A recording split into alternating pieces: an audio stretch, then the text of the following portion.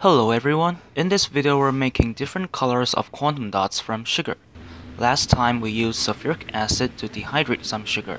This process was fast and efficient, and the quantum dot size distribution was narrow. This time we're going to try something different. We use dilute hydrochloric acid and heat it up for a while to dehydrate the sugar, and see what happens. Here we go. We add 1 ml 1 m dilute hydrochloric acid to a 10 ml 10% sugar solution. The sugar starts to heat up and boil off. Now we see some black crap left behind. That's what we want. Same as last time, we add some water in it and try to dissolve something out. Here we go, we got some green quantum dots.